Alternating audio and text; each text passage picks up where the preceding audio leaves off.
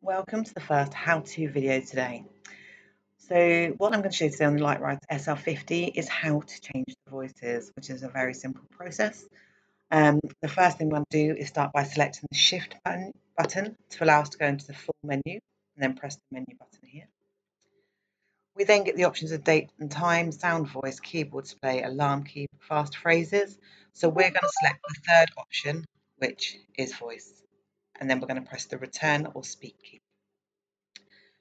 Then we get the option to select the voice. Now this is going to be the main speaking voice on the SL50, and for this we're going to select the first option, so return, and then we're just going to go down and choose the voice that we want.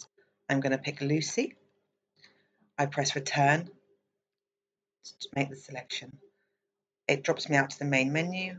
Then I press clear or the power button out, and I can test my voice using my prediction number 1 and return to speak. Hello. We'll repeat that process again, and I'll change it into a different voice for you. So we're going to go to Shift and Menu, scroll down using the arrow keys to where it says Voice, which is the third option, return and to speak. Then we're going to choose the first option, which is select the voice. This time I'm going to select Graham, so I scroll down, return to choose the voice, clear, clear, out.